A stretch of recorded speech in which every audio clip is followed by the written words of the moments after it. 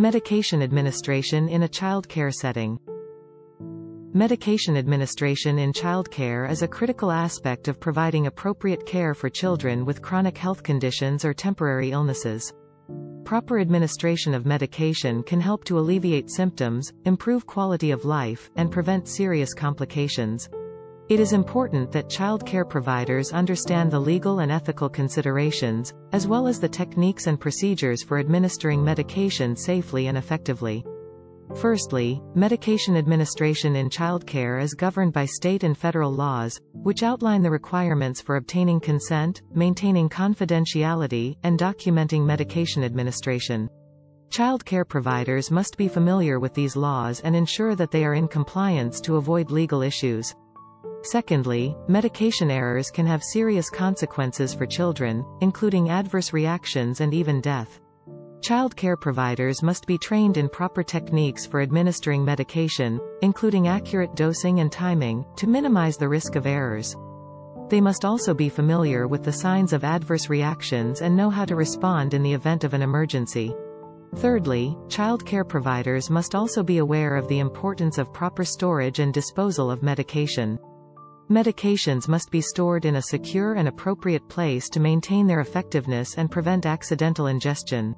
They must also be disposed of safely to protect children and the environment.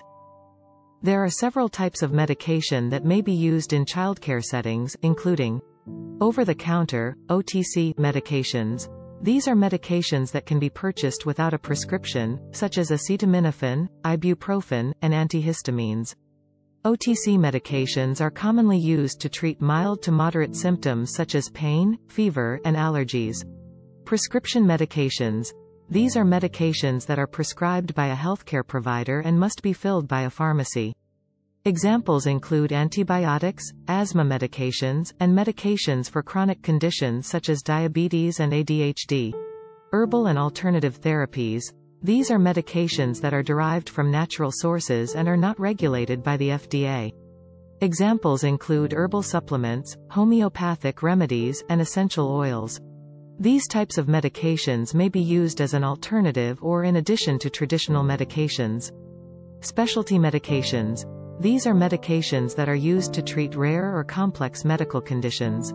They often require specialized administration or storage. Record-keeping and documentation of medication administration is an important aspect of medication administration in childcare. It is essential for ensuring that children receive the correct medication at the correct time and in the correct dosage.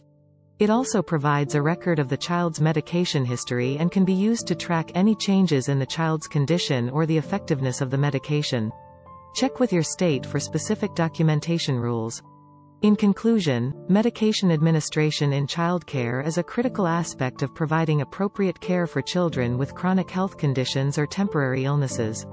Proper administration of medication can help to alleviate symptoms, improve quality of life, and prevent serious complications. Child care providers must be knowledgeable and trained in the legal, ethical, and technical aspects of medication administration to ensure the safety and well-being of the children in their care. To get more in-depth training in administering medication to children in a child care setting, enroll in the 3-hour course at Networks Training Academy www.networksllc.net. Thanks for watching. Please like, comment and subscribe.